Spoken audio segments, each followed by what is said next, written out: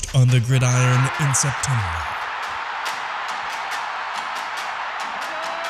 Perfected in the magic of March. Again, rebounded by Indiana. The game is over. For the fans who love the crunch of the pads, prefer a dunk, Oh, he just shook the gravity. and expect nothing but the best.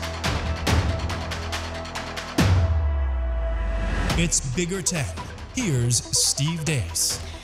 Greetings. Welcome to this week's episode of Bigger Ten. I am Steve Dace alongside the one and only Aaron McIntyre. Good to see you, brother. How are you? Doing well. Doing very well. NFL teams put the pads on today. Been enjoying watching those videos on Twitter all morning. Hall of Fame game is tomorrow at the time we're taping this. Fall camps opening throughout the Big Ten as we speak. I think Friday, by then, every school will be immersed in fall camp. And that's where I thought we would have some fun with this week's episode if we played a little game called Fake News or Not. Okay? Because even though a lot of it basically is sort of a glorified sports information director's take on a team, the last few years, Jerry DiNardo's got a little rebellious. He's been more willing to air some provocative opinions, but it's still great TV. And for a lot of us, it's the first chance we get every year to truly see our football teams in what they have for the fall. And of course, I'm speaking about the Big Ten Network's perennial camp tour throughout every Big Ten football team's training camp. That'll be starting up here about a week or two. And so what I thought would be fun for our Big Five on Bigger Ten, Aaron, is I'm going to pick the 5 tropes that I'm very confident we are going to hear from the BTN crew of Howard Griffith, Jerry DiNardo, and Dave Revson. And I'm going to explain why I picked this one. And then you're going to tell me if you think that's fake news or not. Do you think there's some merit to it? Or is it BTN spin? You ready to go? Absolutely. All right, let's start with our first team we're going to look at, Indiana. And the reason why this one is first is I wanted to give myself a layup to get started. I think it's a metaphysical lock, certitude. They're going to say this is the best team they've ever seen at Indiana. And remember, they didn't get to see camp last year when Indiana spent much of the season ranked in the top 10 because everything was shut down, right? So I think given what Indiana has coming back, they're going to say this is absolutely the best team they've ever seen at Indiana. I think this is true news. It's real news. And I think specifically what we're going to hear a lot of, and what I've been hearing a lot of, is the depth that Indiana possesses that they've really not had in the modern era of the Big Ten so far. That's what I'm hearing over and over again and reading over and over again with Indiana, particularly at this point in time with the defense. Now, I understand that the two deep that they released a couple of weeks ago, I think ahead of Big Ten Media Days, it's got some names on there that were not involved with spring practice. So I think this time of the year, the defense is always going to be ahead of the offense. So I think particularly on defense where they've got some more depth, particularly along the line, I think that's really what's going to stand out to the BTN bus crew. And I think that's what you're going to hear a lot of. Not just that this is the best team, but it's the deepest team that Indiana has enjoyed in quite a while. Okay, number 2. And you know, Northwestern is most favored nation according to the Big Ten Network, okay? I think they're going to tell us that Wisconsin, Iowa, and Northwestern are all fairly close as the best team in the West Division, and whoever gets the best quarterback play will win. And of course, each of these 3 schools, whether it's Graham Mertz, who teased us and then had COVID and then never really recovered last year at Wisconsin, Iowa looks like it's hoping to move on if someone else can step into that position. And then Ryan Helinski, the South Carolina transfer, the Clemson transfer didn't work. The transfer from Indiana, Peyton Ramsey, did big time for Northwestern. They're going to try the transfer quarterback route again. This one from the state of South Carolina again. So I think they're going to kind of cop out and say these 3 teams are somewhat even. So it really just comes down to who gets the best quarterback play. So I'm going to say this is fake news based virtually on one leg there. I think Northwestern is due for a little bit of a step back this year. I think that's what we're going to hear a little bit, at least from the BTN camp crew, pumping the brakes a little bit. Again, offense has always been a little bit of their Let's just call it a heel. And so I've still got some questions on offense as far as they are concerned. On defense as well, Pat Fitzgerald is always going to have a competent unit, but I just think you've got to have some offensive threat as well. And I'm not sure that Northwestern has that. I think actually, despite the fact that my Hawkeyes are in everybody's preseason top 20, 25 ranks, I seem to sense quite a bit of trepidation, purely based on who's going to show up at quarterback. Now, if Spencer Petras can take a step forward, I think they have as good of a team as anybody in the West. I think actually that Iowa is going to surprise them a little bit.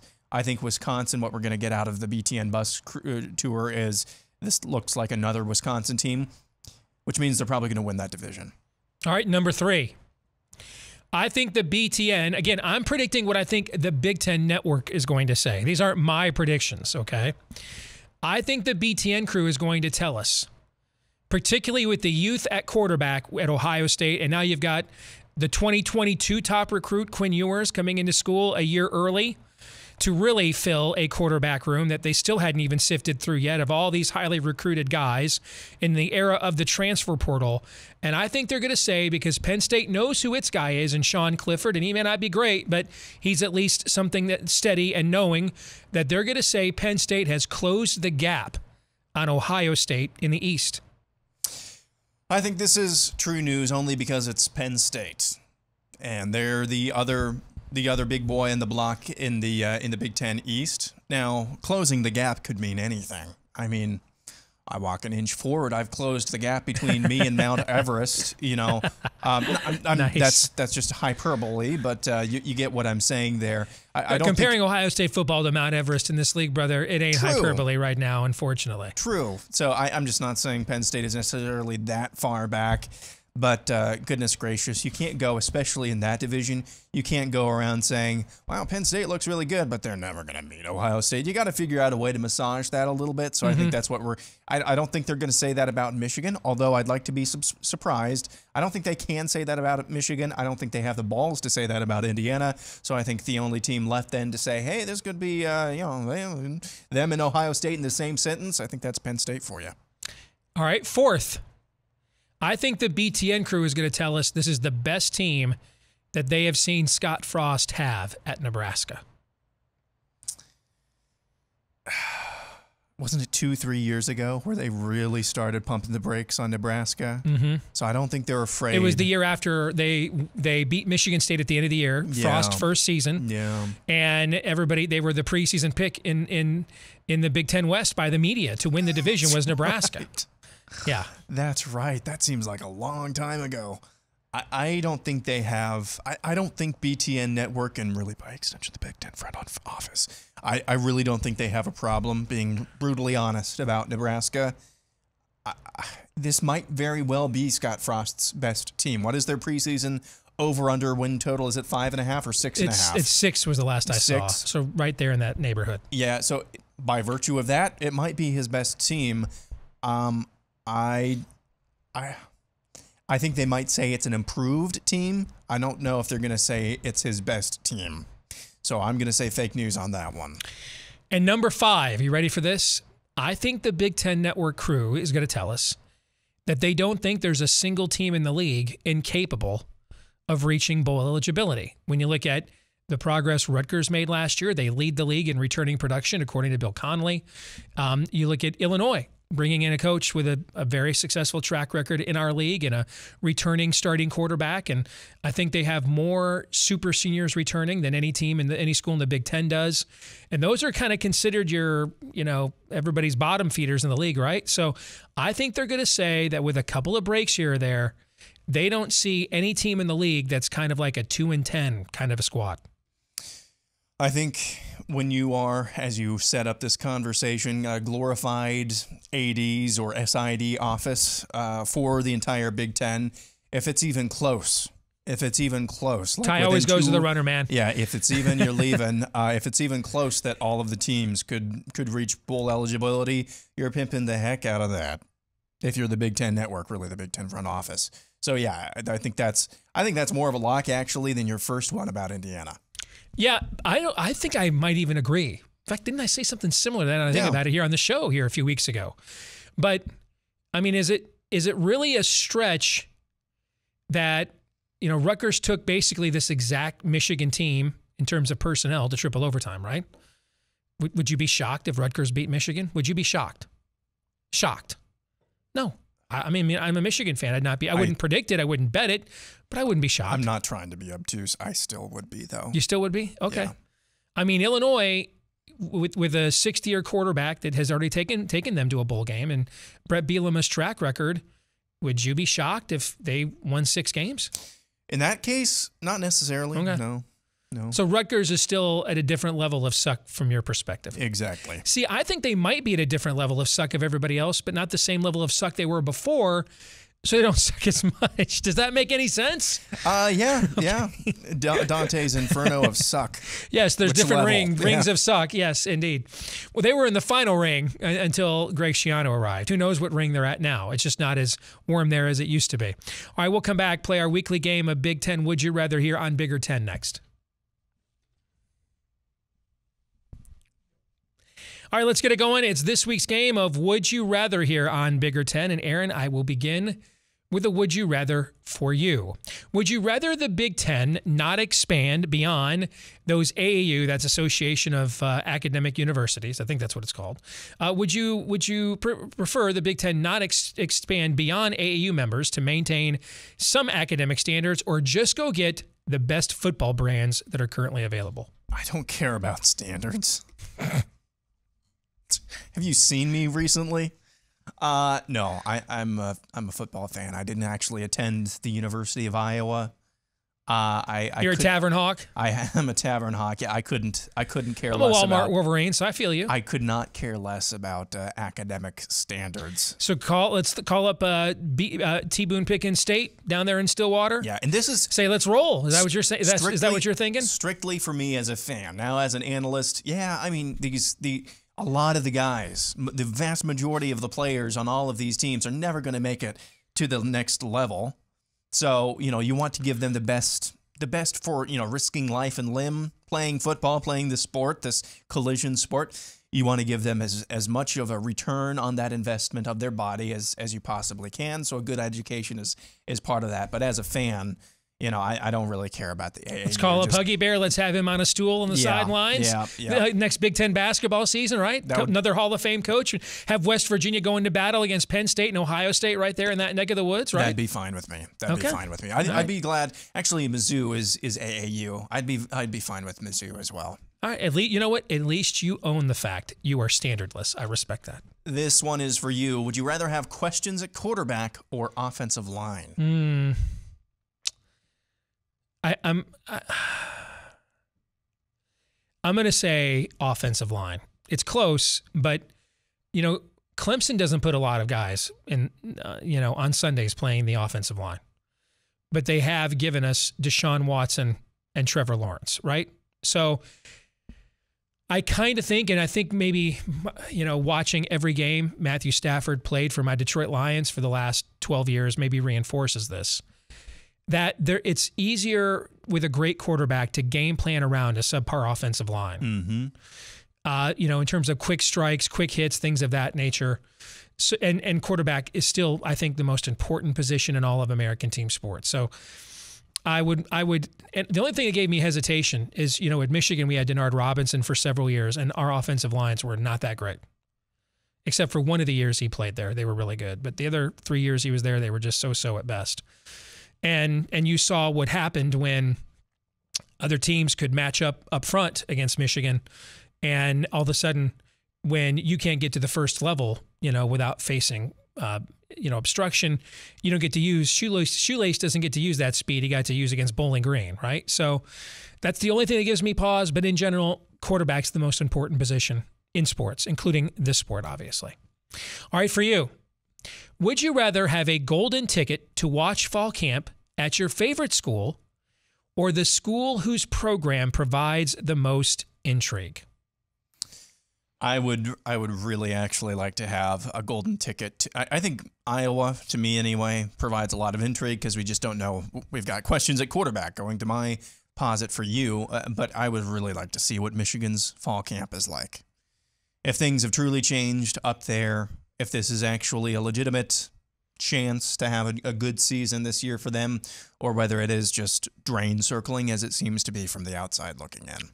I thought you would like this question. What did you think? Did you like it? Yeah, no, that was super good. What would you choose? I'd probably always go with my favorite team because I just have the most interest, whether they have the most intrigue or not.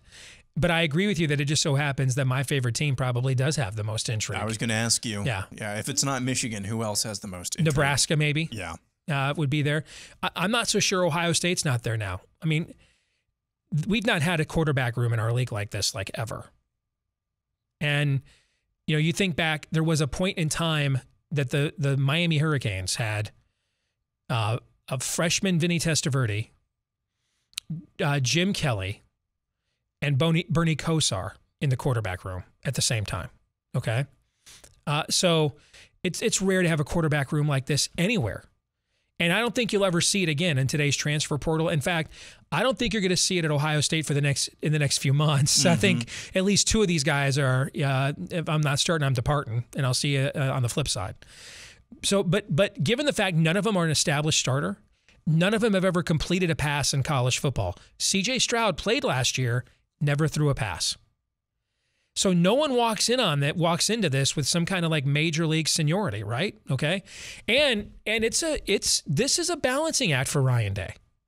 Because Kyle McCord is not as highly rated of a recruit as Quinn Ewers, but he is one of the highest rated quarterbacks in his class. You know what I'm saying? Right. So you got to think with Ewers coming early, you're not keeping both him and McCord. One of them's going, right?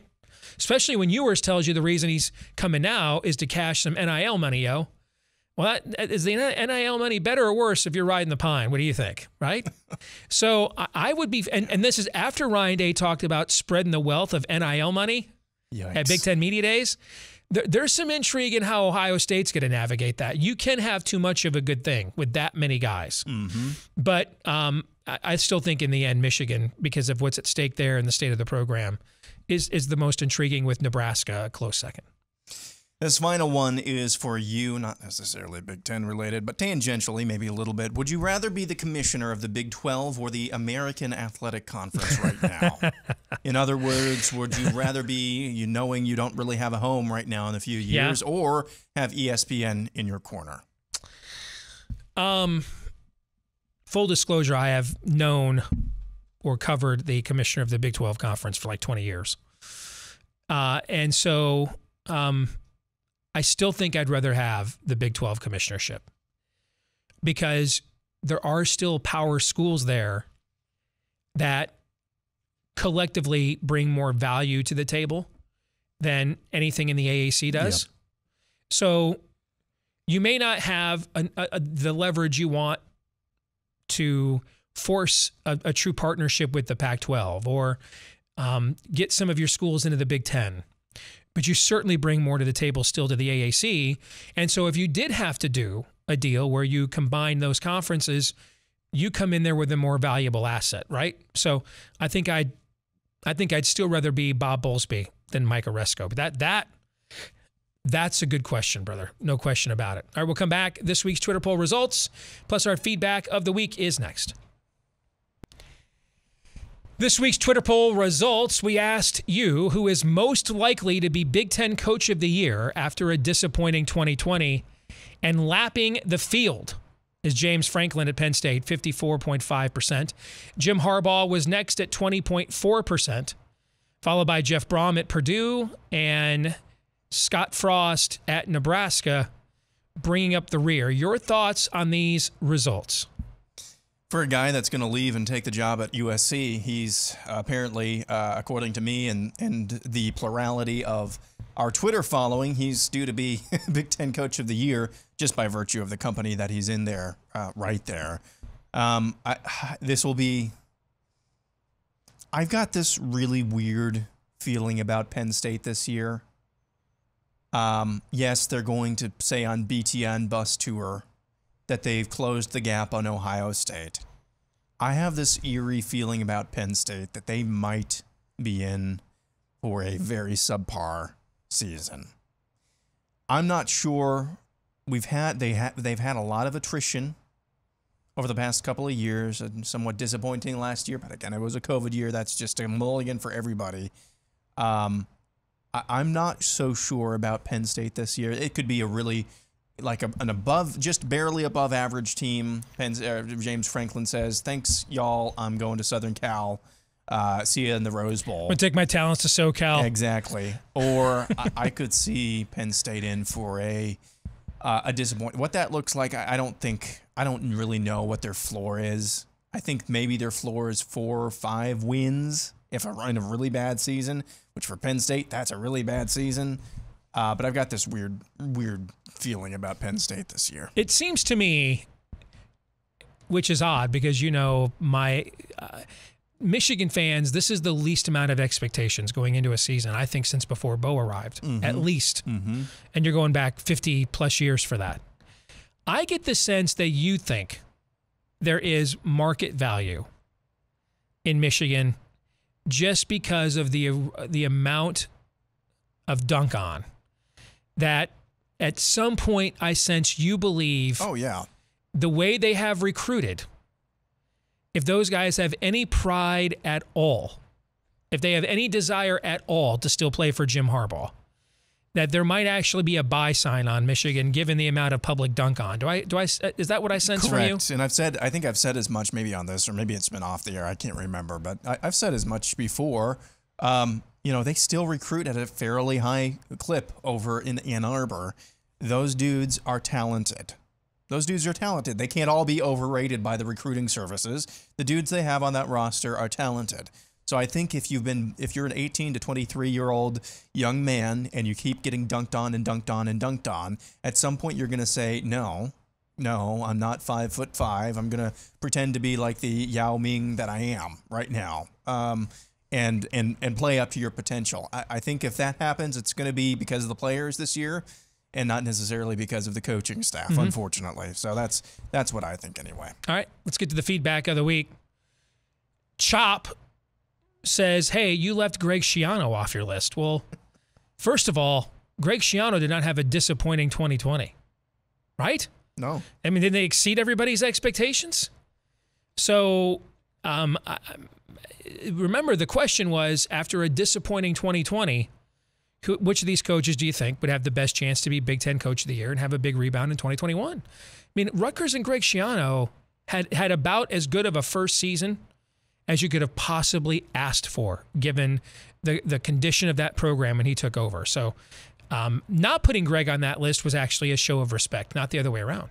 No, I'm really... I mean, this is maybe a testament to how much this channel has grown. Another country heard from. We heard from the Rutgers fan base. Chop Nighttime with a picture of Greg Schiano in the avatar there. That's pretty cool. Dude, they made their first NCAA tournament since 1991. They brought back by far the greatest coach the school's ever had and had a respectable year in year one. They should be, doing a little bit of chipping and chopping over there right now in Piscataway. No doubt about it. Oh, for definitely sure. That seems odd to say, but I think they've got it going about as good as they could right now. And I'm not trying to say that as a slanted or a faint praise right there. Before we get out of here, Steve, I got a question for you. We talk about Big Ten football and collegiate athletics to some degree on this channel, so it would be remiss not saying something about any of the updates, if there have been any real ones, about college football realignment.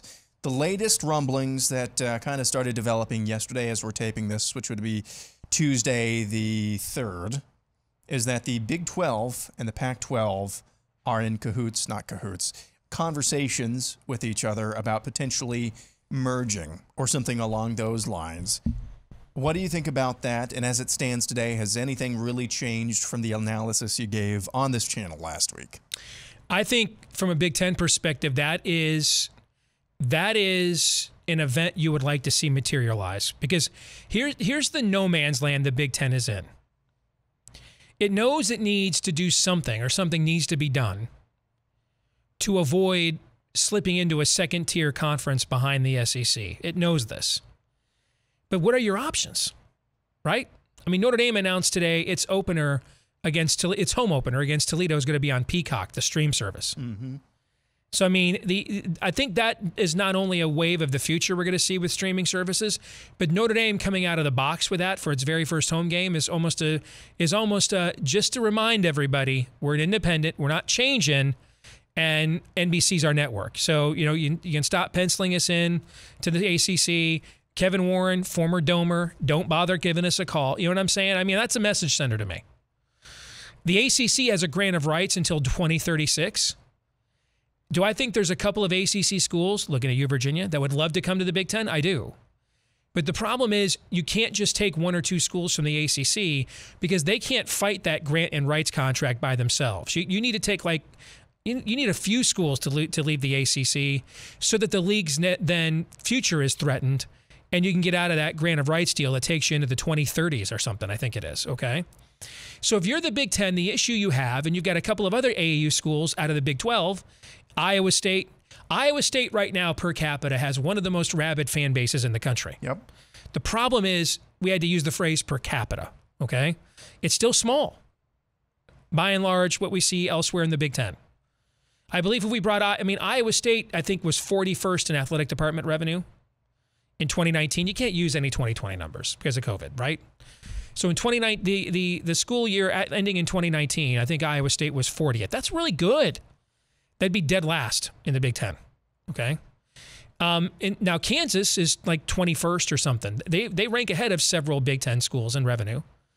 They bring, AU membership as well. And of course, an all-time elite level basketball program that, when you start talking about divvying up NCAA tournament money and the higher you go, the more money you get, right? That makes a difference, right?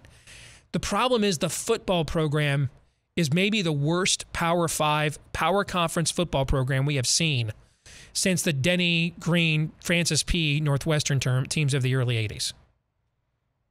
So if you're the Big Ten, there's not an obvious play that you can make today. Okay, so you bring Kansas in. I still think you can make an argument to bring Kansas in, even with what I said about their football team. But you can't bring them in as your 15th, right? Who's your 16th? You know what I'm saying? Yeah. There's not a natural dance partner to bring in with Kansas like there was to bring in with Maryland, Rutgers, or Rutgers with Maryland, okay? So if you're the Big Ten, you're in this no man's land where you must do something to check the SEC. But there's not a move you can make tomorrow that that's probably achievable that makes everybody happy. It both is financially beneficial. For example, Kansas brings in more athletic department revenue than Maryland does. All right. So something that's both financially beneficial and academically beneficial at the same time. So what would be the best scenario if you're the Big Ten? If you don't have to make a move at all. Just stay with your same 14 teams. And instead what happens is your traditional cousin, they're not really brothers, cousins, close cousins. Is that fair? Yep. Your traditional close cousin out there out west strengthens themselves by absorbing the 8 teams in the Big 12 to move their league into the central time zone for more lucrative commercial avails, more lucrative TV slots. You and your new Pac-20 buddy just say, hey, we're doing business exclusively with Fox. ESPN is now clearly not just the SEC's partner. They're the partner, like in a domestic sense, if you know what I'm saying, all right? So you guys have consummated that union. So we've got our own thing like we did in the old days. And that way we say to the SEC, hey, if you guys want to believe you run college football, we'll just go back to doing what we did for 80 years. We'll just play our seasons and the champions go to the Rose Bowl and play each other because the Rose Bowl would love that. The Rose Bowl doesn't want to give up 5 o'clock on New Year's Day, ever. The new playoff format is going to demand that they do if they choose it.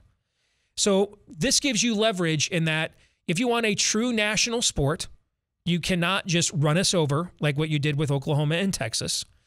And this was also the utilization of the Rose Bowl and the alliance with the Pac-10 at the time is how Jim Delaney successfully fended off a lot of SEC attempted power grabs in the past.